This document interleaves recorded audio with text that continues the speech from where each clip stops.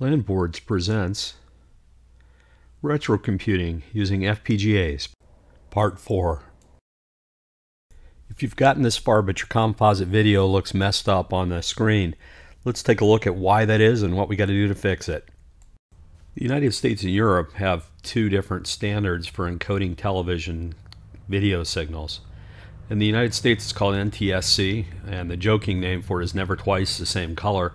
And in Europe it's called PAL, or phase alternation by line.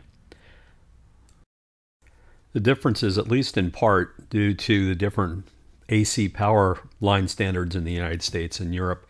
In the United States 60 Hz is the power line frequency, in Europe it's 50 Hz, and that's the same as the frame rate on NTSC versus PAL. The horizontal frequency is pretty close between NTSC and PAL. They're both about 15.7, 15.6, but the problem is the number of lines displayed per screen. In the United States it's 525 lines, and in Europe it's 625. This difference needs to be accounted for in the VHDL code to make the display work. Let's take a look at the differences and what that means for the code. All of the changes happen inside the file UK101 textdisplay.vhd, which is inside the TV, which is inside the components. You can see the PAL timing is very similar to the NTSC timing, 3200 clocks for PAL and 3175 for NTSC.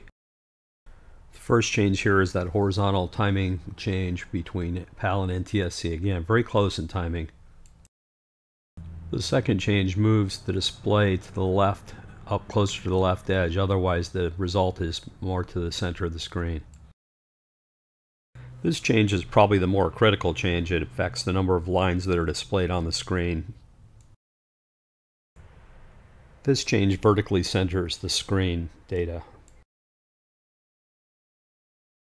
This change also allows more lines to be fit on the screen by reducing the space between the lines.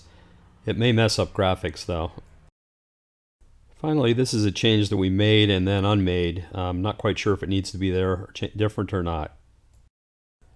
The end result on our display is stable as a rock video. Thanks for watching our video, and if you enjoyed it, don't forget to like, share, and subscribe.